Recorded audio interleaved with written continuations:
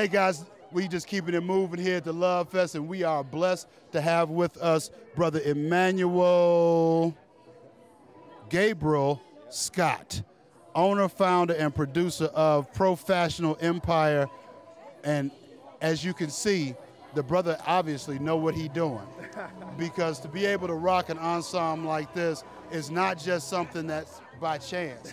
And I understand that. See, I'm from the west side of Detroit originally, okay. So I understand the whole rag game. I'm just doing this from a marketing perspective. No worries, no problem. ABM got to be marketed, as you are as today. Thank you. So as a result of being in the fashion world, tell us why you feel it's important to be at an event like the Love Fest. Honestly, first of all, thanks for having me. I'm really excited to be at this event because I'm all about empowering our youth, and society always tries to put us at the lowest bottom of the total pole, from which we're the salt of the earth. You know, it's every bit so much to be proud of, and I'm proud in any kind of way I can help and serve and make a positive impact in a child's life, even youth and young adults. I'm here for that. I live for it. He lived for it. See, he understands what his rent is to be on this planet. Like I keep trying to tell y'all, and for all of us, seriously, we need to begin, more of us need to realize that the rent we pay to be on this planet is our service to others. Right, definitely. And so as I hear you share that, I just really get encouraged, because one, there's not enough of us men that are showing up, because there's a difference between a male and a man.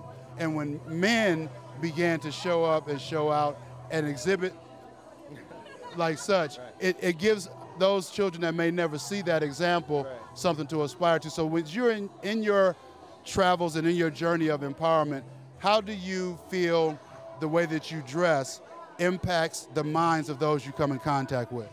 Well, that's a very good question. I feel like the way you dress tells a lot about the type of individual that you are.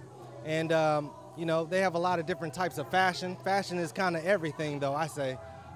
It's not just in what you have on, it's where you go, who you hang out with, and when you're out with them, what it is that you're doing, you know? But for the most part, like when people see our youth and young adults wearing their pants sagged down their behind, I mean, it makes them automatically associate that with prison, from which you came from.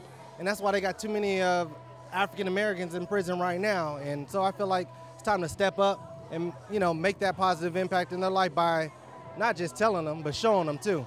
You can still have a lot of swag and be dressed up without your pants drop down your butt, you know, so, you know, just trying to show and tell, you know. Trying to do a little show and tell, little leadership by example, is that what that is? Exactly. And I absolutely love it, because he does it with such natural flair and flow. Because see, I interview a bunch of people, I talk to people on my radio show all the time, and there was even before I started conversing with Emanuel, there was an aura and an essence about him that just said, this brother about his business. And so I really appreciate that first and foremost, you know, because there's too few of us that are given that once over, and the response ain't exactly that favorable. Right, yeah. So for that person that's struggling with making the transition, you dropped a couple of nuggets already. What else would you say to that person that's not quite sure if they should quit sagging and begin to put on a sport coat and some jeans? What would you say to them? I would say, you know, everyone's different. They own different unique way. I mean, that's why we're giving all different set of fingerprints. You know, everybody's differently. But at the same time, I just say stay true to who they are. You know, don't let anyone determine what you got to wear or what you best looked in. If you feel comfortable in it, hey, that's fine. You know, but it needs to maintain somewhat of a professional essence if you're going to your interview. You just dress for the part where you're going to. It's just, you don't come in sneakers and jeans, you know, going to a formal event or whatever. So it's just kind of adapting to your environment. Just like, you know, when it's cold outside, you're going to put on a coat. You know, you ain't going to have on no tank top. Right. And so I just feel like, you know, it's a little overrated as far as how far they take it. Mm-hmm. And they need some good mentorships. And if a lot of the people of power would start doing that, they'll start reflecting too as well. Because a lot of people just follow more than lead, you know. Nobody want to take that leap of faith and just kind of set the tone or whatever. But I just feel like, you know, they think it's cool, really, you know. But I remember I used to I had a little grill myself. You know, I had saggy pants that I wore every now and then. But then when I started dressing up, I started getting a different type of female that was attracted to that look. Come on now. And so I was Come like, on hey, now, you help know, somebody. It's Help so, somebody. exactly. You can't expect anyone to love you or respect you or treat you any kind of way that you don't even treat yourself. And so, you know, if you looking like that, you can't expect them to think that you just robbed a bank. You know, you got some money that's sagging them pants down, you know? And so I just feel like if you want people to see you differently, I mean, this is the first thing that they see is your image, and you alone are in charge of your brand, you know, so that's what you and you alone are in charge of your brand.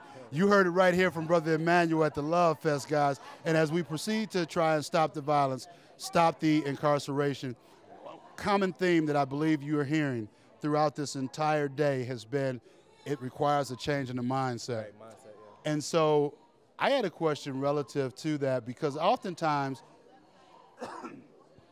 I change up my wardrobe, or when I change up my wardrobe, it tends to alter not my core, but it definitely changes the way that I think depending on how I'm dressed. Has that been your experience as well? Absolutely. I mean, you walk a certain way when you have on fresh kicks, you know?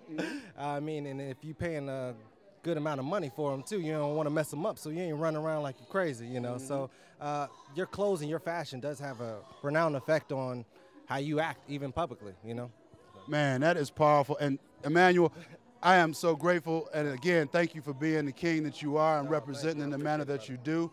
It is just really, really awesome. So for the people out there in Love Fest world that might need a little bit of help with your wardrobe, how can they connect with you? Well, you can actually go to our website, www.professionalempire.com. That's PROFASHIONAL, Empire, EMPIRE.com. Or email me at Emanuel@professionalempire.com. Man, thank you so much. And I'm about to pass off and see right on camera. I need you to connect with me, my brother. Uh-oh, here you go. Here you go. No, you good. I got plenty. I got plenty for today's event. But Brother Emanuel King, it's an absolute pleasure to meet someone of your caliber, and we look forward to connecting. Absolutely. All right, brother? Looking forward to it. All right, brother. God bless you.